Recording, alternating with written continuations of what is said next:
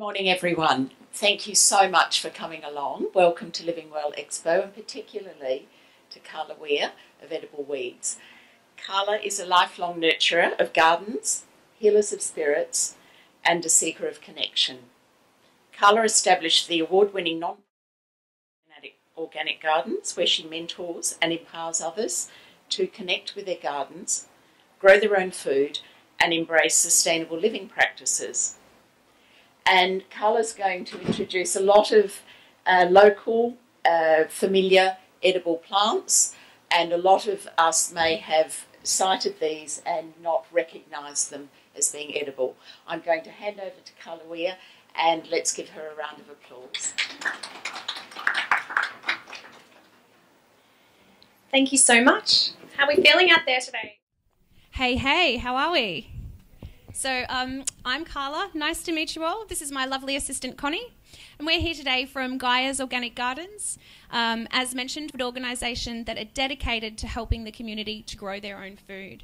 So on saying that, who here already has a veggie garden? Awesome. Lots of shows of hands. All of you who didn't put your hand up, come and see us after the presentation and have a chat. Because we believe that everybody should be growing their own food. It is the most amazing feeling to go out there and pick your own produce and then eat it. It tastes amazing, all of the nutrients, all of the energy intact. And it is my belief that this is the way that I'm going to change the world to a better place, is by encouraging people to grow their own food in their own backyards. So I would like you all to leave today feeling empowered and feeling inspired about using some of the things that you already have around you in your own home to improve your health. Stop looking for the magic pill. It's not going to arrive. The answers are right in front of you in your own hands, and you have the power to change your life by understanding the world around you. And I'm hoping to do that for you today by explaining a bit about edible weeds. It's a bit of a strange subject, isn't it? Edible weeds. Who would think that you could actually eat your own weeds? It's a bit of a strange thing, isn't it? So I'm here to show you today that a lot of the things that we have around us are actually highly prized medicinal herbs, and we're calling them weeds. First slide, please, Connie. So what is a weed? Well, the classification for a weed is simply a plant growing in the wrong place. Now, in my circumstance, I've actually got some tomatoes and some rocket growing up in my pavement. Is this a weed? Who knows? It's still a plant in the wrong place, isn't it? So I want you all to break down a bit of this misconception of the fact that you have weeds. They're actually just misunderstood plants, and they were all brought here for one reason or another in early settling times. These plants are called weeds because they have a higher chance of survival. And as we all know, we live in a giant desert where it's very difficult to grow plants, and the whole time we're spraying these ones that are growing very easily. Isn't that a bit absurd? So why are we removing them without knowing their full potential? Well, I'm not really too sure, but I'm hoping that you all will understand your weeds after today and go home and you know, not have to remove them as such, but having some understanding of how you can use them in a better way. Next slide, please, Connie. Thank you. It's my first PowerPoint presentation, by the way. Usually I do this out in a field and we go for a forage under trees. It's a bit of a different scenario here. Okay, so some of the points to remember when you're foraging for weeds. Okay, so the first and most important thing is to be really careful of where you're foraging, because as we know, a lot of the places in our public environment are sprayed very heavily with particular chemicals which can be harmful to our health. So it's really important if you're going for a forage that you pick somewhere that you know has not been sprayed. Now, where are some places that we know have not been sprayed? Hopefully, oh, yes, sir? Exactly. Thank you, you bright young star of the future. That's exactly right. At home, hopefully, your houses are safe from sprays and you're all making a conscientious decision not to spray in your own backyards. And this is most likely the best place for you to go for a bit of a forage. If you know somebody who's got a bit of a property or something on the outskirts of town, that's probably your second next best option. But I err on the side of caution when it comes to foraging on public land or beside roads for these reasons. They can bioaccumulate a lot of toxins from the runoff of roads, so it's very important that we're not picking them from the side of the roads and things. Okay, the next most important point to remember is that you should only ever eat a plant that you can identify with 100% certainty. Now, this is very, very important because some of our edible weeds look the same as some that are not very good for us. Some of them can cause us to have a very upset tummy and might end up a bit of a trip to the loo. And in the worst case scenario, it can be a trip to the hospital. So it's really important that we can identify them with 100% accuracy. If you would like to learn how to identify the plants furthermore after today, I urge you to come along on our forage and we'll talk a bit more about the key identifying factors of weeds as well. So as a follow-up to that, some plants or even parts of the plant are poisonous. So it's important that you know not only the plant itself, but the different parts of the plants that are edible. And I'll use the edible weeds as a bit of a, edible flowers as a bit of a reference for this. In a lot of cases, the petals of edible flowers are edible and the leaves are not. So it's important that we understand which parts of the plant are edible and which are not.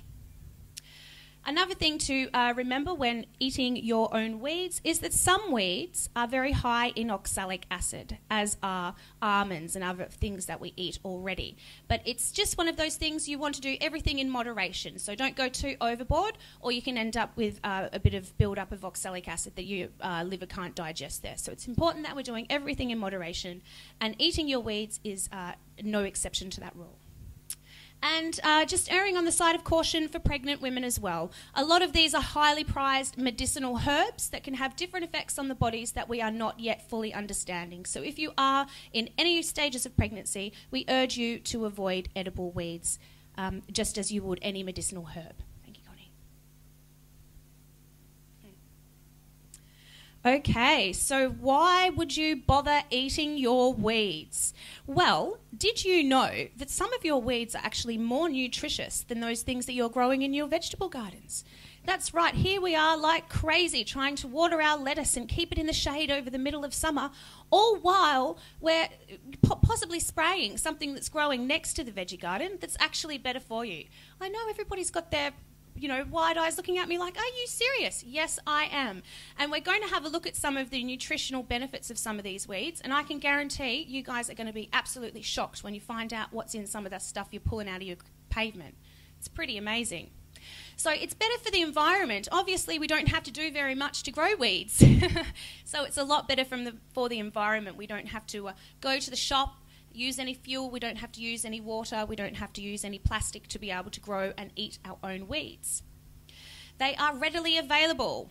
We all know where we can find a few weeds, and I bet you're sitting there thinking, yes, I've got a patch of that growing in my backyard somewhere. And as I've mentioned, they're very easy to grow. So these are things that are already growing and are around us that we don't even have to try to be able to find. So by eating your weeds, you're also giving a very good management system for controlling your weeds. So by understanding different roles and uses of the weeds, it can help us to manage them. So instead of going out and having to mow them, hand pull them, spray them, eradicate them, by understanding which different weeds are beneficial and which are not, we can give a bit of an itemised strategy to be able to go out there and to deal with some of these more problematic gardening issues that we're having. Guess what? They taste delicious. Yeah, that's right. I bet you wouldn't guess that. We've got a great mixture of nuttiness, zestiness. You've got some nice mustards and things in there. So you can get an absolutely gorgeous spectrum of flavours just through your green bowl of weeds. It's funny, isn't it? Reducing chemicals, reducing plastic use, and best of all, they are free. The price is right. Excellent. Thank you, Connie. And we'll have a few moments for some questions before we get into some of the specific weeds themselves as well. So why are weeds the bad guys? Well, I don't really know why weeds are the bad guys, because they have so many benefits. The number one benefit is obviously to stabilise our soils. As I've mentioned, we live on a giant sand dune. It is very unstable and very poor soil here. So all Mother Nature is doing by bringing in weeds is trying to remineralise the soil and feed the microbes, preserving the soil structure. Where in nature do you see bare open patches with nothing in them? Nowhere. It's a very unnatural situation. So that's why when you've got your garden there and you're trying to keep it really bare, Mother Nature's just keep bringing in weeds, because that's what's meant to happen in the world. She's just re-establishing a biodiversity in the area. Okay, so we're understanding why she's doing some of these things. Soil indications. Weeds also offer you a lot of insight as to what's going on in your environment. For example, if you have used a synthetic fertiliser like urea on your lawns, you are going to see an outburst of cape weed, because this is a sign that you've got too much nitrogen. So often by understanding the role of that particular weed, we can understand what's going on in our environment, we can make those changes accordingly, and that will remove the weed issue that we're having. So for myself, as a professional gardener, I can go into an area and I can tell you what's going on in that land just by looking at the weeds. I can tell you if the soil is lacking nitrogen or if the soil is fertile, if the soil is too compact or if the soil is eroding. All of that I can tell just by identifying and understanding the weeds in that particular area. So they're very, very powerful tools. They are great host plants for insects. So guess what happens if you've got a whole bunch of sow thistle, this one here, growing beside your veggie patch, and it's a host plant for lots of aphids, and then you pull it out, guess where your aphids are going to go? Into your veggie patch. That's right. So instead of pulling all of these out, we can leave them in there as host plants for other insects. And what that's going to do is attract the ladybugs, which are the ones that eat the aphids, and they're going to come and eat them, and it's going to create that biodiversity of the area. They also provide a lot of compost. So if you guys are composting, put your hand up if you're composting. You should see all of your hands up. This is free food for your garden and reducing waste as well. So they make great compost and also great chook food.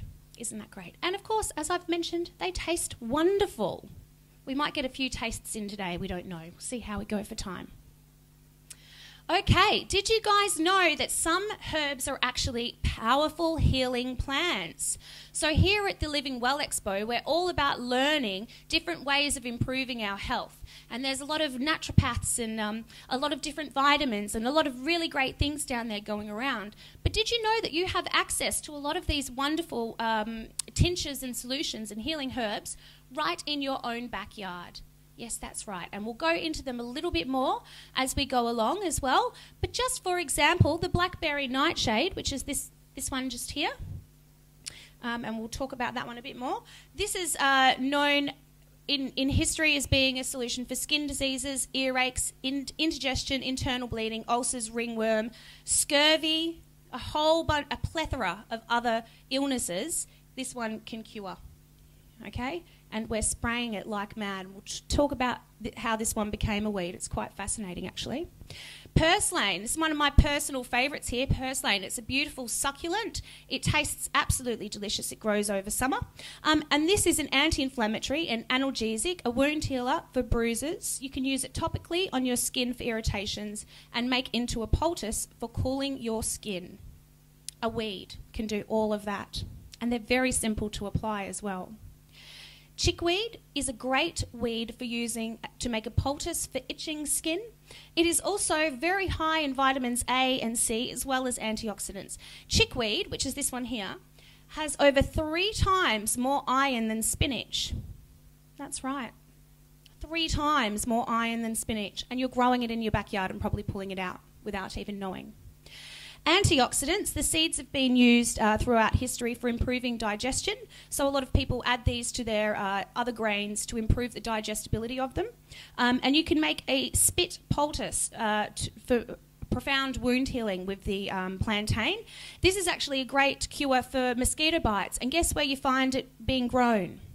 Around waterways, where you'd be prone to getting eaten by a mosquito. So it's funny how Mother Nature tends to give you the cure and the solution at the same time. She's a bit like that. You can usually find the solution not too far away from the problem in Mother Nature.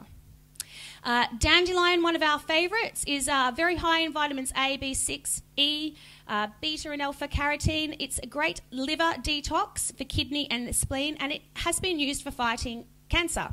Now, the USA have tested the most nutritious vegetables on the planet, and the dandelion has come up as number one, around the same as parsley. So this is a great herb. This is a beautiful vegetable and so easy to use, and I reckon 90% of you have got it growing in your lawns already, the dandelion. Okay, let's get into some weeds, shall we? Enough of me wafting on. How are we feeling out there? Have I still got all your attention? No one's falling asleep yet? I like it. Okay, so this is purslane. So you can tell this is purslane by the lobed leaves there. It looks a bit like a succulent. Unfortunately, this one's just gone out of season, so I don't have any samples of this today. But I would say this is my number one favourite edible weed. You might hear me saying that about a few more throughout the demonstration today, though. I pick favourites. So this is a very amazing plant. This is high in plant-based omegas. So if you're a vegetarian or a vegan, plant-based omegas are something that you will be highly prized and sought after because they're quite rare. And this is extremely high in them. So I want you to remember purslane, plant-based omegas. It is absolutely incredible. And the bioavailability of these omegas is very high because it also contains protein, potassium, vitamins A, E and C. So apart from it being very, very wonderful, it is also very high in vitamins, and guess what? Grows in your pavement all over summer. It is the 8th most common plant in the world, which means if you're somewhere travelling and maybe a few short on a few bucks, you will most likely be able to forage somewhere and identify a bit of purslane and add that to your salad and give yourself a little bit of added nutrients there in your travels. Both the seed and the plant is highly nutritious, so you may eat the entire plant, and it is very, very prized. As mentioned earlier, it is an anti-inflammatory and a wound healer, and soothing for hot skin. So again, the cure for Mother Nature is found very, very close to the problem. So this is growing in summer, and then also when you might be getting a little bit of sunburn. So here is your solution growing in your pavement. Yes?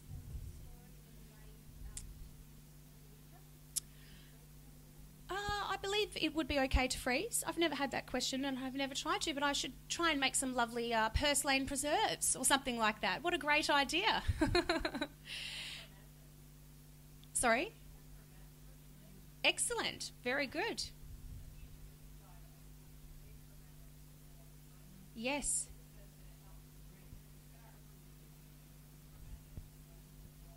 That would make sense because of the oxalic acid. That's correct. Very true. Thank you. Okay, the blackberry nightshade. So this is the sample of the blackberry nightshade I have here now. This is a very, very misunderstood weed. This is one that people commonly mistake for the belladonna or the deadly nightshade, which does not grow here in Australia. So you have no problems of misidentifying it. This one here is got that bad reputation because the green berries are poisonous, but I can assure you the blackberries are not, and they are highly prized and very high in antioxidants. So if you're going out to the shop and buying goji berries, guess what? You're growing its equivalent in the backyard, and it can go out and you can get them for free. So you can also eat the leaves and the tender shoots, but they need to be prepared correctly via cooking. And this plant here, as mentioned before, has an absolute plethora of cures for different ailments. They've been using it for hundreds of years. And yes, it's just absolutely wonderful. It tastes quite nice too. Unfortunately, there are no ripe berries on my sample here, so I won't be sharing that one today. Yeah, so I'll just give you a bit of an idea about how this one becomes a weed. So just to give you an idea, each one berry can contain anywhere from 50 to 100 seeds, and each bush can contain a few thousand berries on it. And because this is a member of the Solanaceae, a cousin to the tomato, it has a very, very viable seed. So that's why this one becomes a potential weed, because it is dropping a very high volume of viable seeds around the place. Okay, so I think if there was a nuclear holocaust, we would have two things that are left over in the world, tomatoes and cockroaches. So I think that this tomato's cousin might be there alongside them growing in the pavement somewhere. Thank you.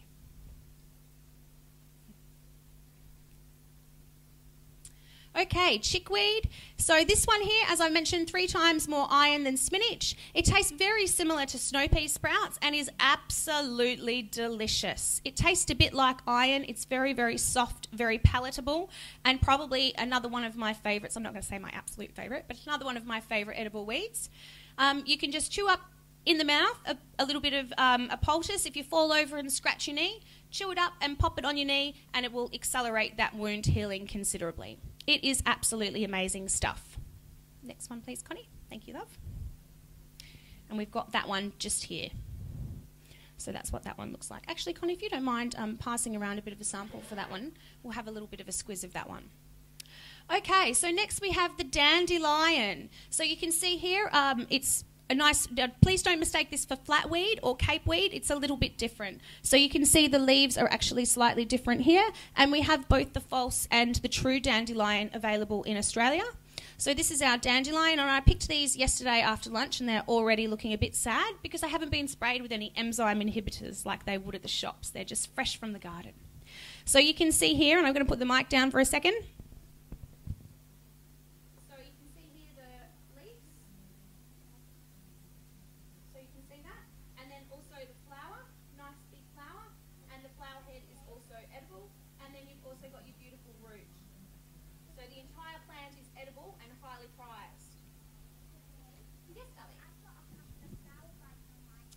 Oh, you should eat those. They are edible. It's okay.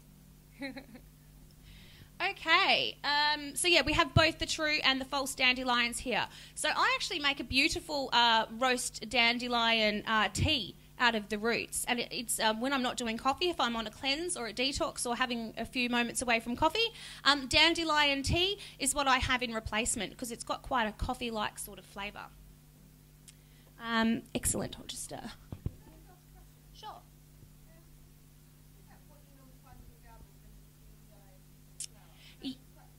Yes, there's 2 types, so you must, again, this is very important to correctly identify it. It does look quite similar to capeweed. So capeweed has the smaller yellow flower. The flower for the dandelion, on a shorter stem, that's right, the flower for the dandelion tends to be taller and more of a round-shaped flower. The leaves are also quite soft as opposed to the capeweed leaves, which are a little bit firmer. If you are not sure, please send me a photo and hopefully I can identify it through the photo. Also, just on that note there, different environments throw off different kind of shapes in the plant. So if you've got a dandelion growing in your pavement or a dandelion growing in your lawn, they may look a little bit different. Okay, so they might, if they don't get enough water, the leaves might be a bit more shriveled. So you might be able to identify it in 2 different areas and the plant could look quite different. Okay, plantain, here we go. So as mentioned before, this one is a cure for mosquito bites. It tastes a bit like mushroom. So we can get a really nice variance in the flavour by adding quite a few of these different flavoursome weeds. And both the seed and leaves are nutritious and very, very delicious. So we've had a lot of research of this one being carried around by early settlers and things like that, and both eating the seed and the leaves. The seeds are very, very good for digestion and can be added to grains, made into breads and things like that. They are very good for us.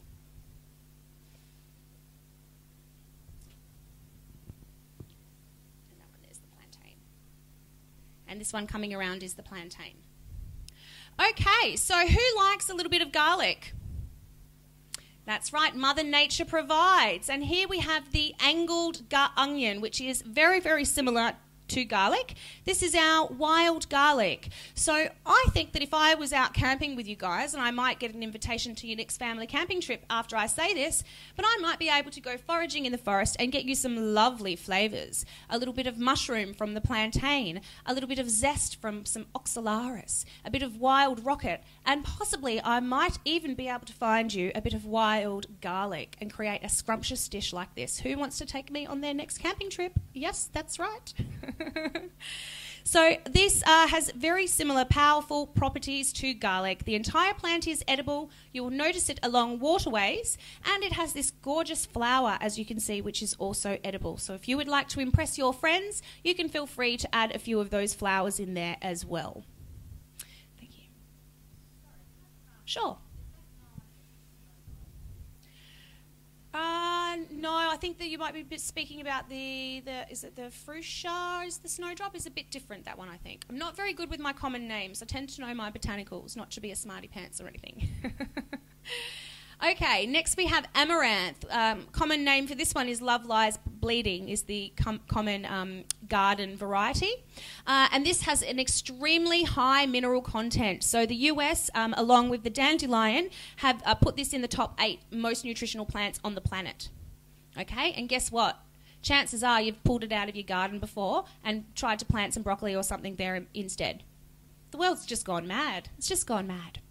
So you might be able to buy some puffed amaranth seeds in the shop. You might have seen that there. This is the same thing. They're different species of it.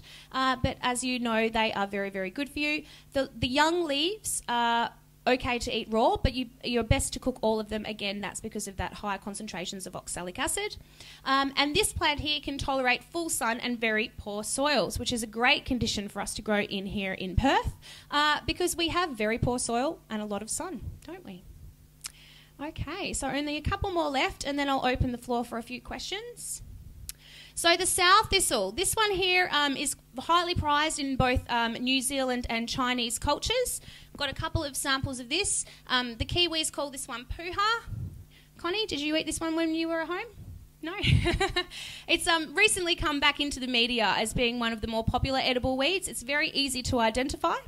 And it is growing absolutely everywhere. There are a couple of different versions of the sow thistle or milk thistle that can be eaten. There's the bobble-headed thistle and a couple of others as well that look similar, and they're all edible. So if you're looking for a bit of a safe go-to weed, this is a great one to start with. You can also see in the picture I've put quite an immature plant. So this is the best time for picking as well, when the plant's quite immature and the leaves are young and tender.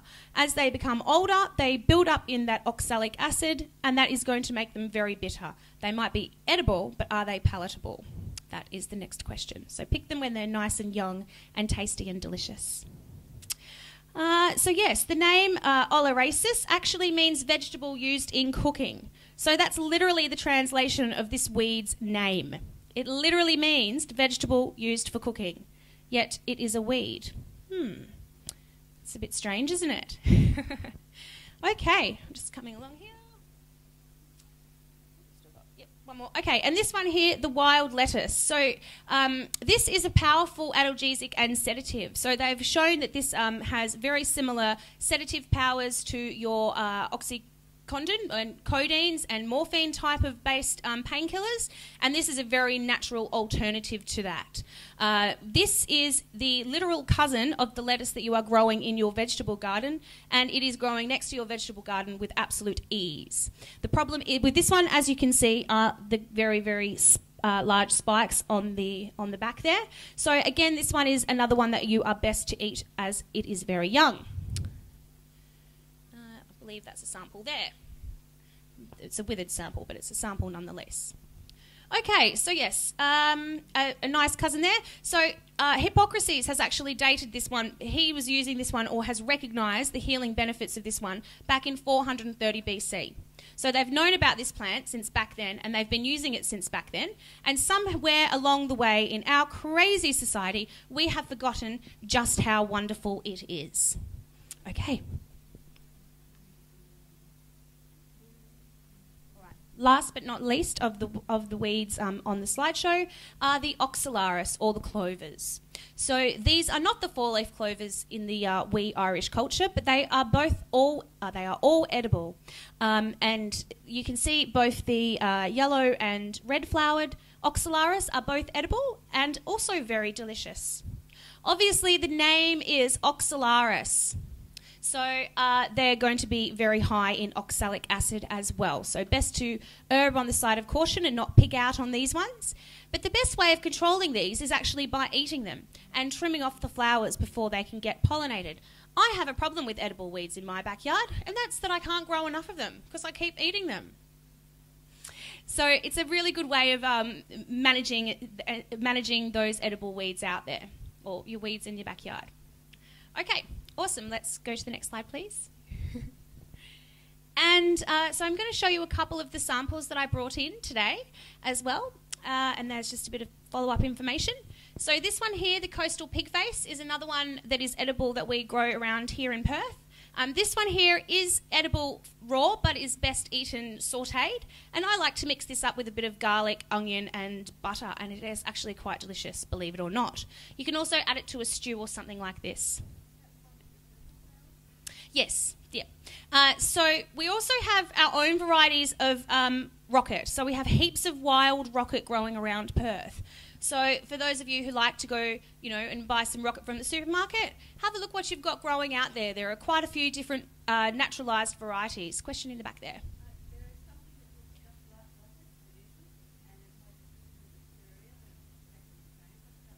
Is it by any chance this one called fleabane?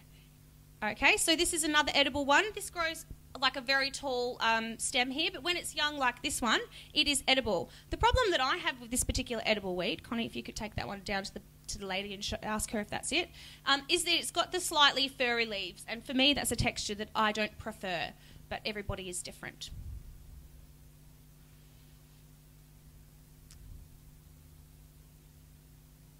Is it that one there?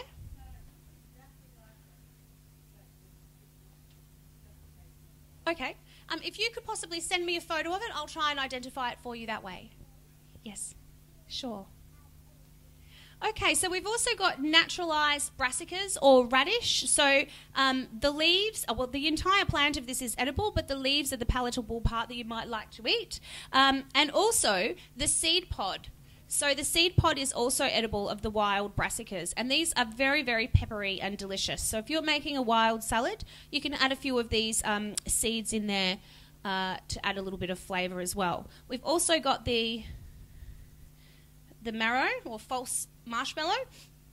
These ones, there's quite a few different varieties of it. The pinwheel, this can be used for thickening a stew.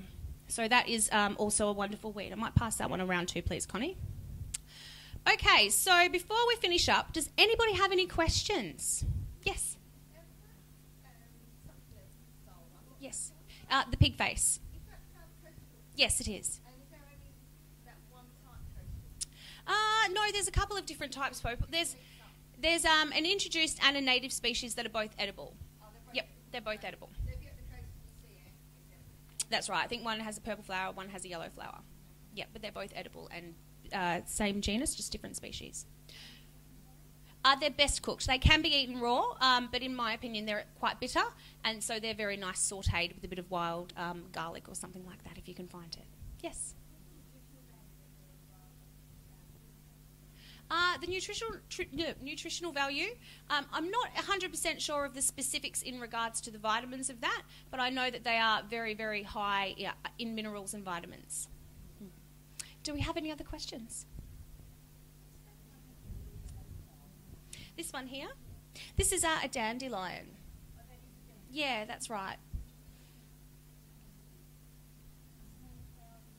Yes. So there's a couple of different varieties of the dandelion. You've got your true and false dandelion. So they look slightly different, but they're both edible. They look very, very similar.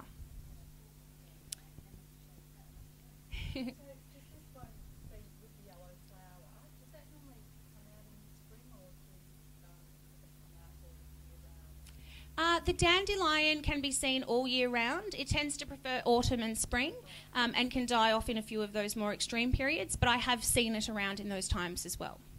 Okay. Do we have any other questions? Am I sitting with a room full of edible weeds experts, am I? So, yes?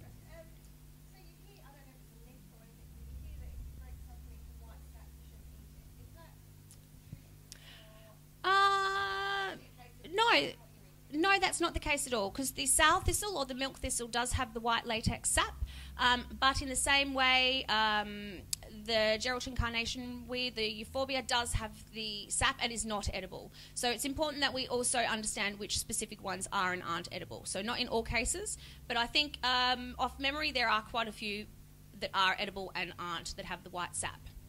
Good question. Thank you. Yes, I do. So we generally hold these as a forage out in the in the garden. So if you'd like to come and spend an afternoon with us, we go around and we pick everything, and then we sit down and share it as a lovely picnic. It is a very, very fun day. In fact, the picture on the slide was from one of our recent ones, and we hold our edible weeds workshops at both the Dunn's Herb Farm and our community garden in Bayswater.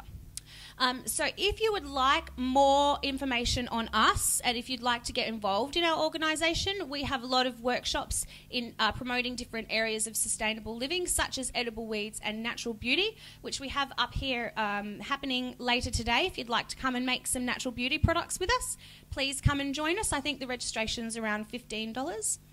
You can also like our Facebook page, Instagram. We have a newsletter and a Facebook support group, which is a very good way of joining our community and staying connected with other like-minded people.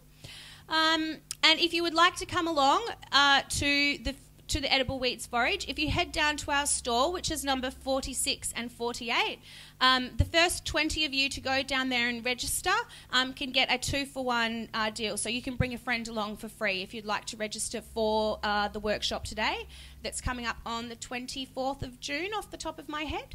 Next slide, please, Connie. So if you'd like to get involved in that, please head down to our stall after the demonstration today.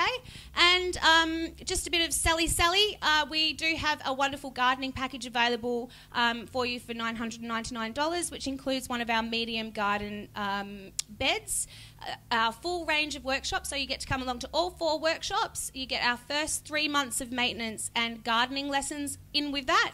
So it is a full lifestyle package. If you would like to live more sustainably and closer to nature, our team can guide you through that. So I think that might be it for today. Is there one more? No, that's it? No? Okay, so yes, thank you all so much for coming today. Please head down to our booth and say hello to our team. We've got heaps of gardening supplies down there as well, so if you want any heirloom seedlings or fertilisers or things like that, or if you have any gardening questions, please do not hesitate to come down to the booth, say hi to us, give us a big wave and a big smile. So yeah, thank you all so much for coming today. Pleasure. Thank you. Have a great day. Bye.